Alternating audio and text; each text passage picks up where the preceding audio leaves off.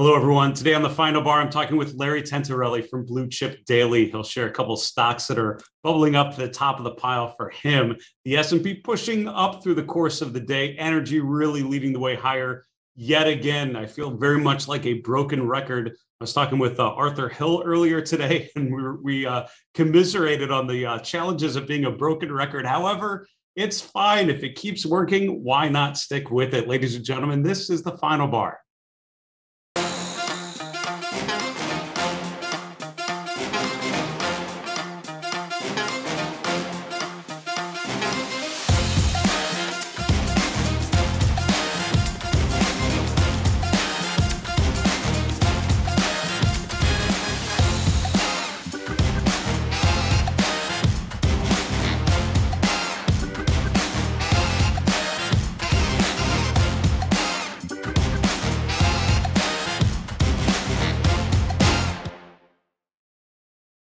Hello, everyone. Welcome to the Final Bar. I'm your host, Dave Keller. I'm the Chief Market Strategist here at StockCharts.com in a sunny Redmond, Washington. Thanks for joining us every weekday after the close as we break down the activity in the markets, connecting the short-termism of today with the long-termism that most investors most likely should be living a little more along the lines with. Let's think about how these short-term movements of a day like today fit into the longer-term trend. I would argue that this stretch here, the last week and a half, has really been a digestion phase of sorts. Had the big meal a couple Fridays ago, the big rally, 3 of the last 4 days at that point were pushing really high, closing at the highs of the day. And from there, we've sort of been sideways. We've been chopping around this sort of general range. We're rallying yet again up to 4160. The S&P sort of pushing the upper end of that range. So the question that remains is, do we have enough buying power to push us to new swing highs, to indicate that this is not just a choppy range, but this is the wait before the next leg higher? The charts will tell you when that's happening. And I think a lot of people spend too much time guessing what might happen, thinking about what should happen. Focus on what is happening. Focus on the methods that are embedded directly into the price charts. We have great guests on the show. I'm really excited to talk with Larry Tentarelli. He's one of my favorite guests. Great. I always describe Larry as one of my favorite pure stock pickers. So excited to hear what he is looking at. Tomorrow on Wednesday, we have Sam Stovall. Sam is a very successful investment strategist. He wrote a number of books, including the S&P's Guide to Sector Rotation. On Thursday, the 9th, we have Pat Seresna from Blue Chip, from Big Picture Trading, join me, And then next week on Tuesday, the 14th, we have Mish Schneider, host of Mish's Market Minute here on StockCharts TV and joining us from New Mexico. Let's continue on today's show. Let's recap this activity in the markets. As I mentioned, my summary of this day is the market pushing higher through the course of the day, energy, and then everything else. A familiar story to describe these markets, and today was sort of all of that in one trading day. The S&P finishing up about 1%, finishing just below 4160. And as you can see, sort of a steady rise through the course of the day, particularly in the afternoon session. The NASDAQ up about 1% using the NASDAQ composite as well. Mid-caps, the best out of the 4, up 1.25%. And the VIX actually trickling below 25 today, down to 24. This is all-time low volatility, if by all-time you mean the last couple months. But in terms of the overall longer-term history of the VIX, this is kind of middle of the road, to be honest. 20 was what I was always taught, but above or below 20 sort of indicated excessive volatility or lesser volatility. That range has been redefined a bit recently, but certainly from being in the upper mid 30s not too long ago, we've certainly pulled back quite a bit as the S&P has rotated off of the recent lows. Interest rates pulling back a little bit. 10-year yield finished yesterday above 3%. We're back below it around 297, so not too much. And the TLT bouncing higher a bit today. Dollar index flat from yesterday. We're using the UUP for that one. Gold and silver prices both higher, as well as the broader commodity complex. Crude oil prices, the best, one of the best performers in our group of commodity ETFs here. As I mentioned, the energy sector continuing to push the longs and going up and to the right.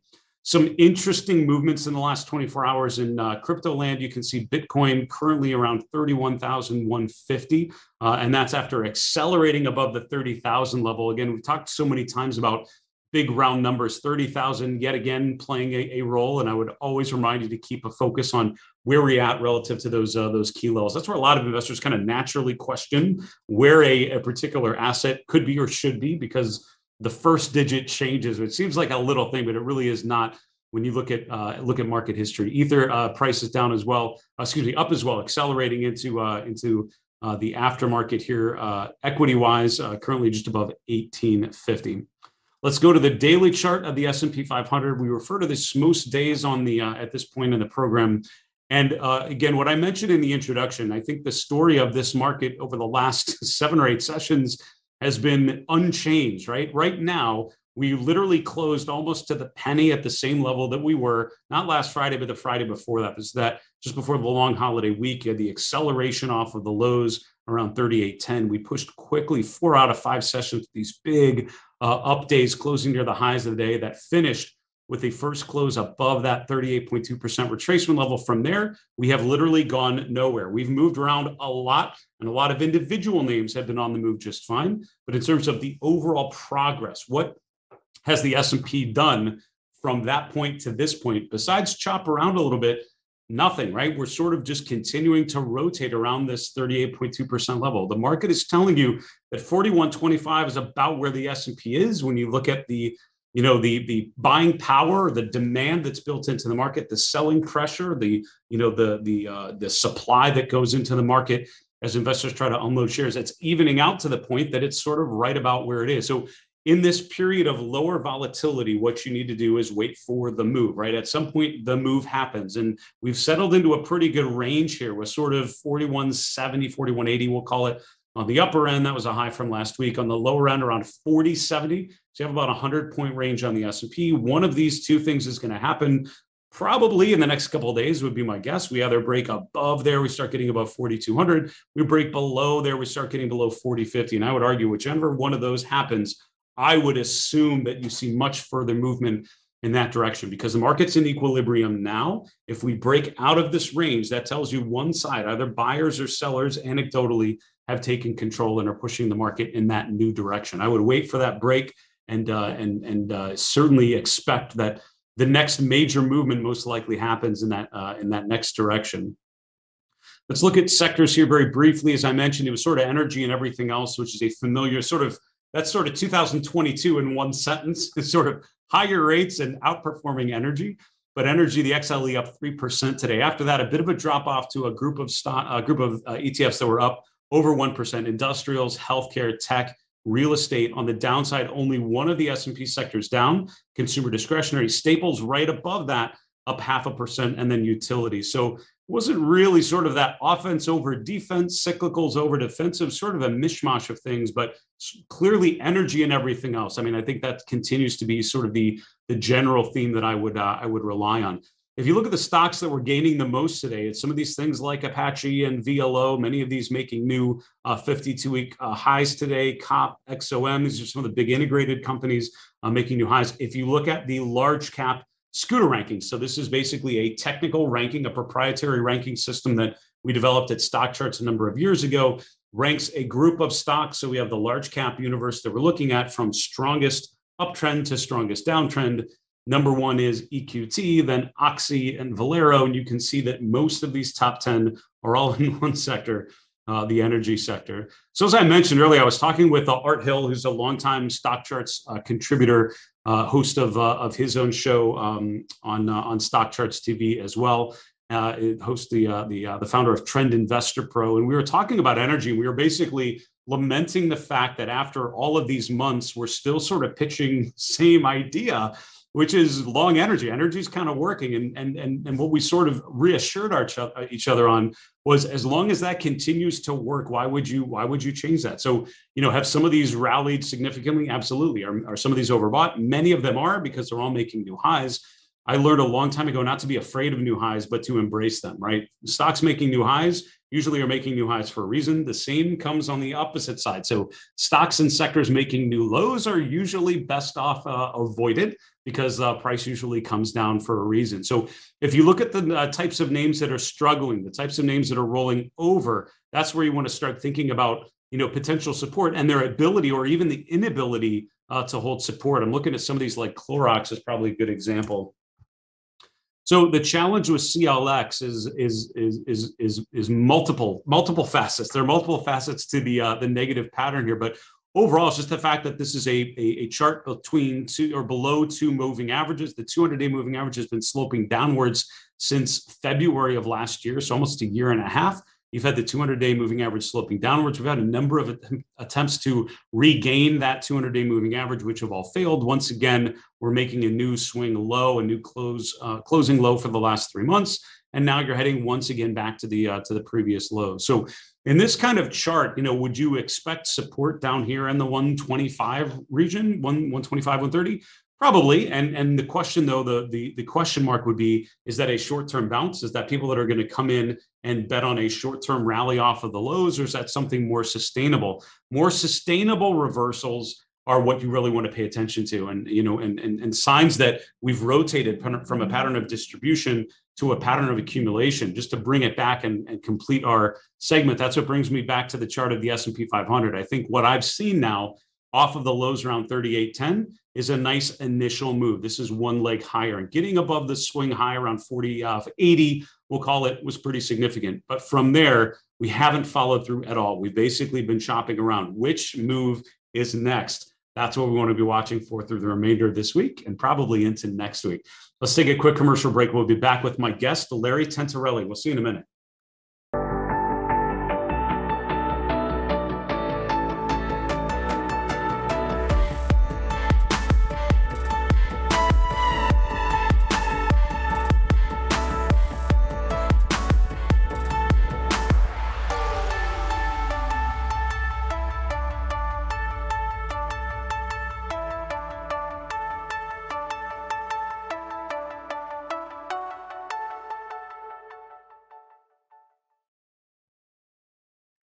Hello, everyone. Welcome to the Final Bar. I'm your host, Dave Keller. Welcome back to the show. I want to make a couple quick announcements before we get to today's guest, Larry Tentarelli. First off, we welcome your questions. We're going to do a mailbag segment a little later in today's show, and we'd love to feature one of your questions live on the air in our next mailbag segment, Friday of this week. You can get your emails to us, get your questions to us one of three ways: via email, thefinalbar@stockcharts.com, on Twitter @FinalBarSCTV, or on YouTube. Put a comment below the video you're watching on our Stock Charts YouTube channel. We'll gather all those questions. Hope to answer one of yours live on the air in our next mailbag segment on Friday of this week. Also, go to StockChartsTV.com. It is completely free. It is our on-demand platform. It is available on the website, StockChartsTV.com. Comments from Larry Williams, from Ms. Schneider, from expert guests like Larry Tentarelli and many others coming through this show and our other great programming, all available at our website and also on your mobile device. Just search for Stock Charts TV on demand. I want to welcome on today's guest, Larry Tentarelli. Larry's the founder of Blue Chip Daily, is one of the most prolific social media contributors that I've ever come across, always sharing a new chart to look at. Larry, welcome back to the show. Good to hear from you. Dave, good afternoon. Thank you for having me on. Absolutely. I want to bring up your charts because as I usually sort of tease your appearance by talking about your great stock picking prowess, because I feel like you're always highlighting charts that I really appreciate taking a look at. We're starting in the materials sector with ALB with kind of a nice rotation higher, right? Yes, so ALB, so this is a new recent position for me, but what I see on the chart, as you know, I keep it simple as far as trend following. And my key focus is I look for stocks that are trading over a rising 50-day moving average and over a rising 200-day moving average. So you can see with Albemarle, near-term uptrend, it's got a series of higher highs, recently 273 and change. It's got a series of 4 higher lows. The recent one was 232 and change. So big breakout. I think they raised the earnings guidance higher. Big breakout. Goldman Sachs put out a report last week, and they said they thought the end was in the move for lithium, so they probably wanted to get some positions in there, so they took the stock down a little bit, but it's moving back. It bounced off 230 to 235. It's been leading recently, and the key level on this chart near term, 245 to 250. If you take a look 2 days ago, you can see it tested just under 245 and then started to trade through that. But this is one of the better charts on my screen longer term, and especially that 250 level is key. If you go back to September of 2021, you can see that it topped at 251.74, down to 200, and then it's been choppy since then. But I think on this move back over 250, we've got 4 rising moving averages right now. I think that it's a volatile stock, but I think that it's got some room to the upside. And you can see there's been some nice volume coming in over the past month or so. Not a bad chart, and I'm noticing that pattern of higher highs and higher lows, which is a perfect segue to your chart number 2, Chevron. Sure. We've talked about energy before. What do you see at this point? So Chevron, this has been one of my favorite positions all through 2022, and as you know, I've been bullish on the energy sector for the past year and a half, and it just continues to move higher. So with Chevron, 170 to 175 is a key recent breakout level. So if you go back to March, you see 173, 173 in April, 174. So it failed 3 times just over 170. Then recently it had the big breakout moves, tested 180, and then held over 170 on the pullback. So overall, I think the sector is still set up great. Now, if we take a look at some of the charts, XLE might be a little bit extended, shorter term, Valero, Marathon, some of the refiners, but the entire sector overall trades at 17 times earnings, 2.8% dividend, and 10 times forward earnings. So overall, even though it's had a monster run, and I think that XLE is up 60% year to date, 10 to 15 times earnings in a market where crude oil is trading over 120. Now, at some point, the moves come to an end. I know that the energy sector, there's been, people have been thinking it was going to come to an end sooner. But as long as this uptrend keeps higher and 155, 150 to 155 on that Chevron chart, as long as it holds over that level, I'm going to give the longer term uptrend the benefit of the doubt to the upside. So it's interesting that in this environment, Larry, we have about a minute left, but one of the, a whole area of names that we're not talking about today at all on the show, I feel like, are things like the FANG stocks, sort of, the sort of tech consumer sort of space, consumer getting hurt a little bit. But, when you think of some of those larger technology names, what would you need to see to be more interested in those? Is it just a simple, question of rotation, or is it an interest rate play in your mind? How do you think about sort of the FANG space in this kind of environment? It could be a little bit of an interest rate play. I think if CPI, for whatever reason, came in weaker than expected, if bond yields broke down below 270, if there was any positive news from either CPI, bond yields, or the Fed, then I think it could take some pressure. But if you take a look at Microsoft, it's got some longer term support beneath it, but declining 10-week moving average, the 40-week or the 200-day just started to roll over there. So I'm not bearish on these FANGs. I don't have any of them right now, but I think I'd want to see some more base building. I'd want to see it start to trade over 280, maybe see some of the shorter term moving averages turn up. So I'm just neutral. I don't have any long positions there. I'm open-minded, but just not the best charts on the screen right now. Yeah, I don't know if there's ever a time when I'd not want to own the best charts, and you usually do a great job, Larry, of surfacing those for all of us. It's great to hear from you. Thanks again for coming on the show. Stay safe there, and we'll talk to you again soon. Dave, thank you so much. I really appreciate it.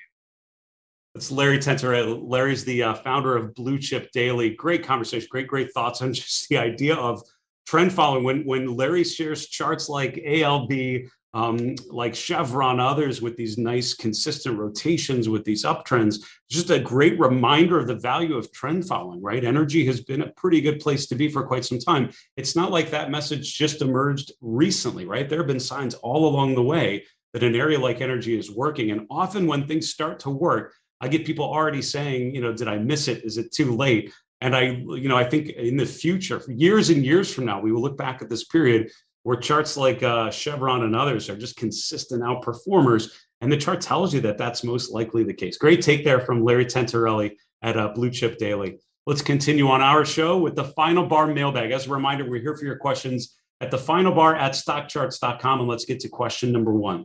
When all is said and done, it seems that direction of interest rates is the most important indicator to determine whether we are in a bull market or bear. Currently, they are rising, thus we are in a bear market. Am I oversimplifying things?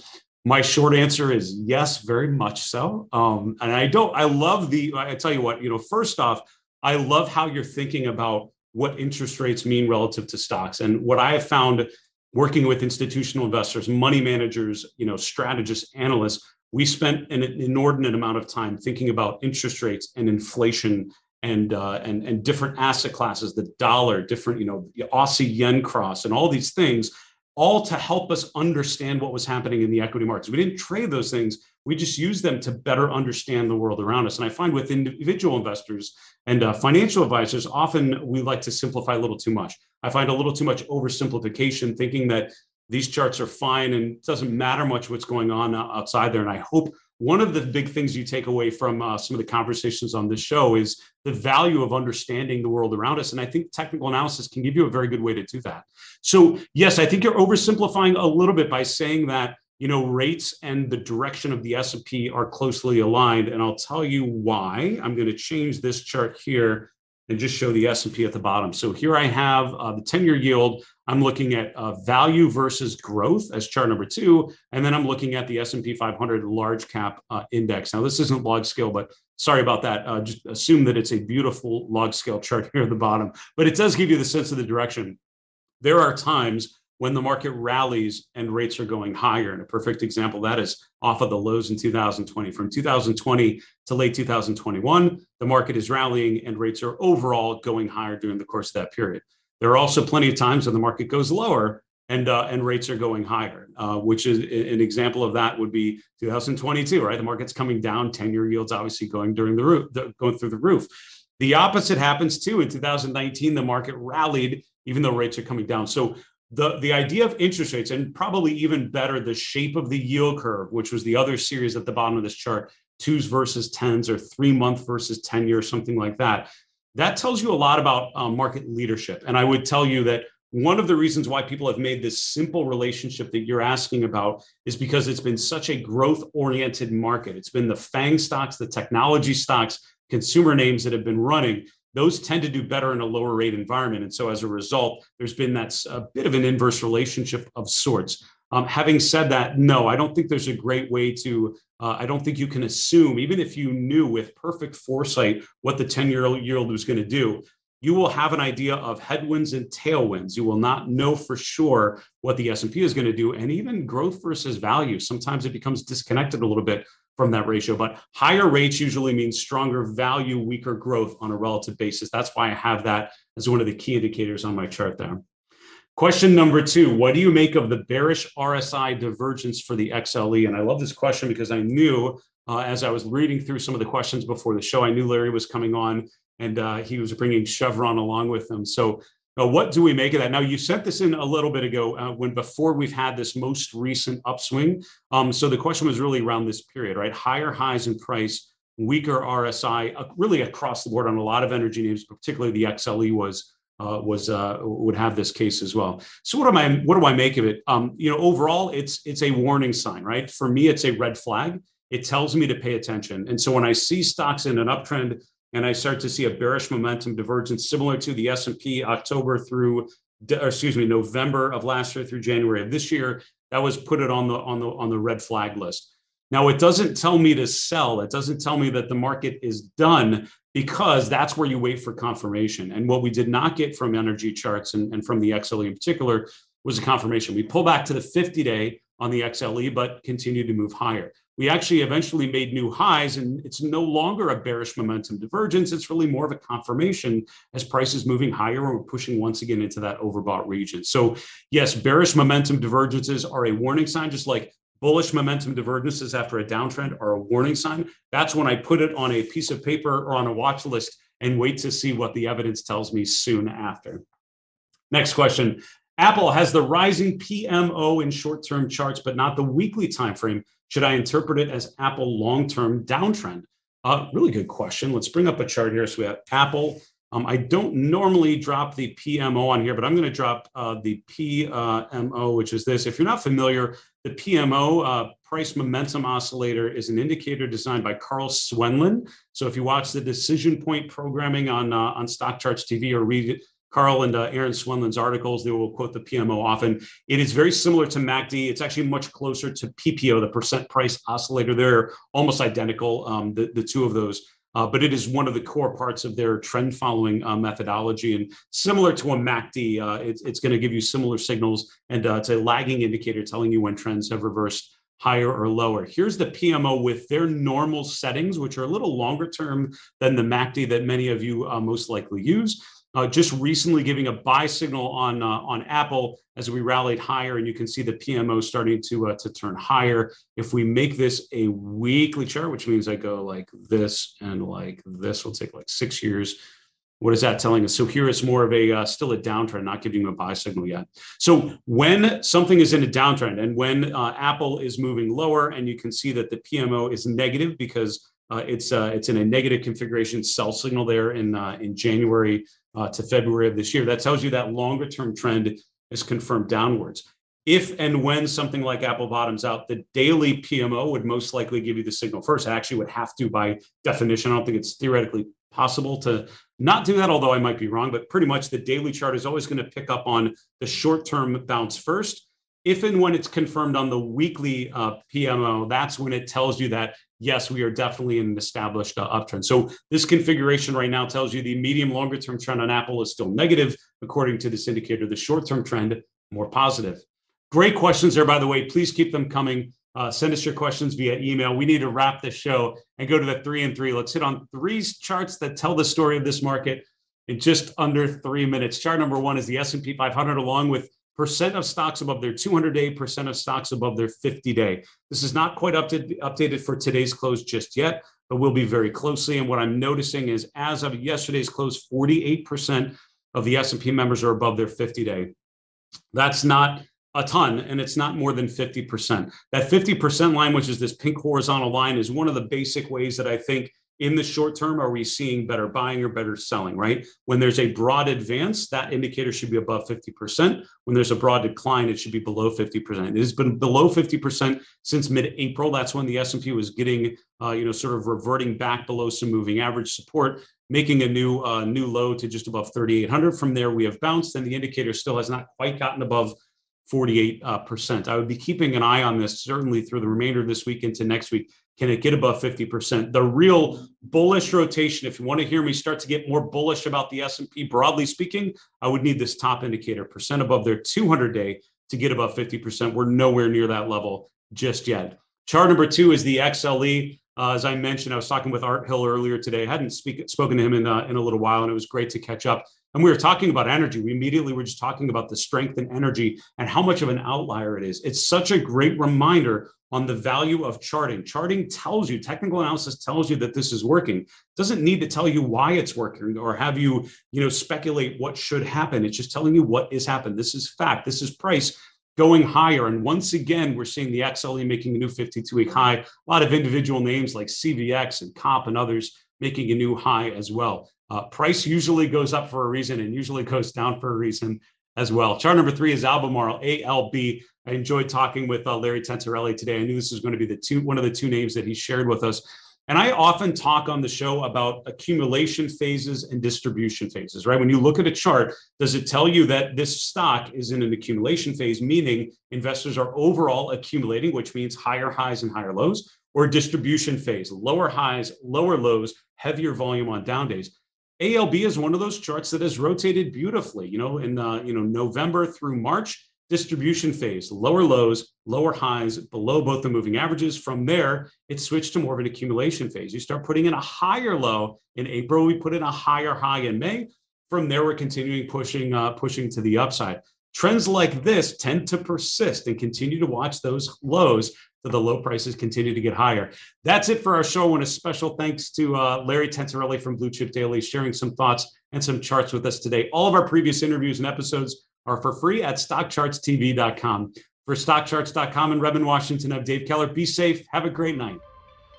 Hey, Grayson Rose here with StockCharts. Thank you so much for watching. I hope you enjoyed that video. If you did, consider giving it a like down below, maybe leave us a comment, and if you're new to the channel, you can subscribe at the link up above. We're gonna bring you daily content from an incredible collection of technical analysts and financial experts.